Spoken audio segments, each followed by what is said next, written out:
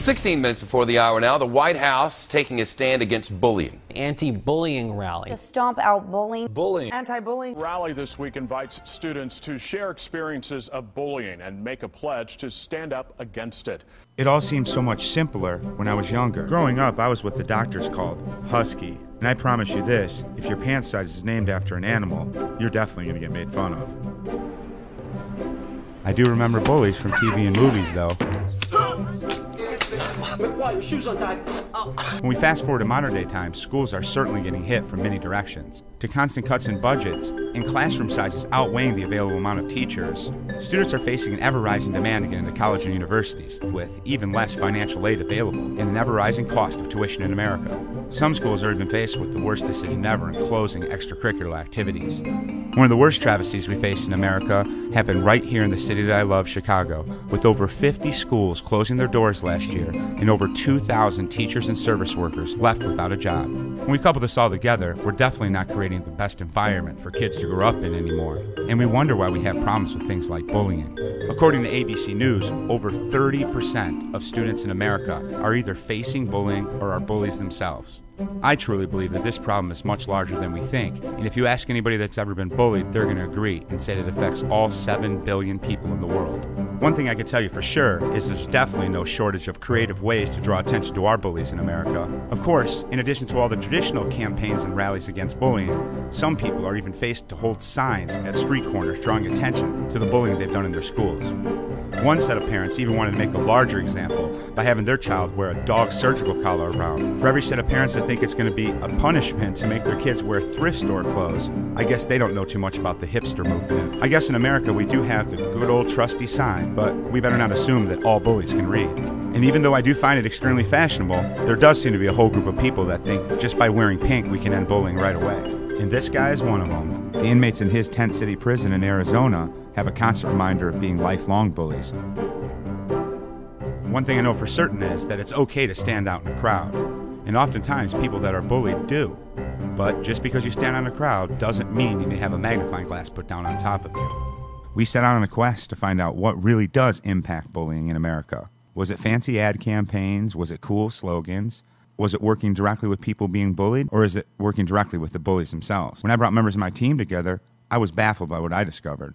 Why is it that you're part of this? What is it that makes this thing differently? The setup or whatever. So for me, and I think for all of us, it's the message. We're trying to get a message. We're not just trying to say, don't bully. And I had the same name as, at that time, WWF wrestler. So a lot of people called me the Big Red Machine. So imagine you're 6 feet tall, you weigh about 80 pounds, and you're in 5th grade. Everyone picked on me. We searched in corporations and in government, and we searched in the private sector and nonprofits. And we were baffled to find out that the answer to bullying in America is a 12-year-old kid named Tony Sandifer. Tony got a group of his students together and collected some of the issues that classmates faced in their school, created a list of these issues, and presented them to the principal's office. When I was in school, I did spend a lot of time in the principal's office, but not for things like this. For being only 12 years old, he's been an active community member for over 5 years. Tony's helped create anti-bullying campaigns throughout the Chicago schools. And although he's been a victim of bullies, he now knows how to empower himself to get to the next level, to lead by example for his peers. But Tony is also the exception to the rule. He's not afraid to share his message, and he's definitely not afraid to speak his mind. Little Tony told me he's going to be the President of the United States. And you know what? I believe him. Can you only imagine what the bullies are going to say then? Better hope that they paid their taxes. We're on our way over to Julius Peppers' house because he's involved with giving out the Julius Peppers and Leah Ames Humanitarian Award to a young guy that has done a lot of things to stop bullying. He was bullied himself, and he's really taken a leadership role inside the schools to stop bullying. Now, I was what the doctors would call a fat kid growing up, and the only way fat kids don't get bullied for being fat is by making fun of themselves. Now, if those are the two options, not a lot comes from it. So, although I don't know much about sports, I definitely care about people like Julius Peppers standing up. And what do you got to say, Tony? Julius, you're the man.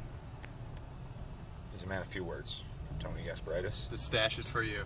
This mustache is definitely not for Julius Peppers. I'm Julius Peppers, and it's not cool to bully.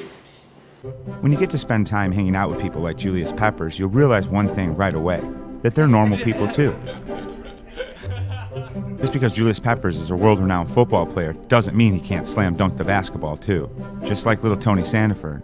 Because you're involved in organizations and clubs doesn't mean you can't sit at the cool kids table as well. Just like Julius has to ignore that cold Chicago winter, sometimes kids at school have to ignore what they think they're hearing. Kids like Tony Sandifer can go to school and really understand what to take in and what to ignore. What kind of advice would you give those kids that are getting picked on?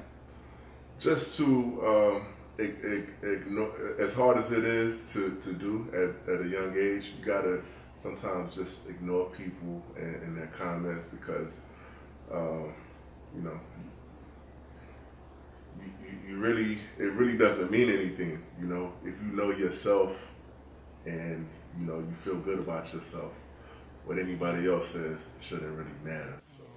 See, Julius has the opportunity to run off the field at the end of each game, but I promise you one thing: he never would have that opportunity if he didn't run onto the field first. One thing that Julius Peppers and I do have in common besides our athletic ability is our love for people like Tony Sandifer. That's why I support 12-year-old Tony Sandifer for president. Oh, and our buddy Julius said he had one more thing he wanted to do for Tony, just to thank him for what he's doing for kids across the country. My name is Julius Peppers with the Chicago Bears. Congratulations on receiving the Julius Peppers and Leah Aim Humanitarian Award. Tony Sandifer, thank you for standing up to bullying and leading the charge. I've definitely learned a lot through the process of better understanding bullying. And one thing I know for certain is that the answer to it is part of a process and not an event. And it's people like Tony Sandifer that make me realize that the issue of bullying goes well beyond the classroom, and we have a chance to actually make an impact.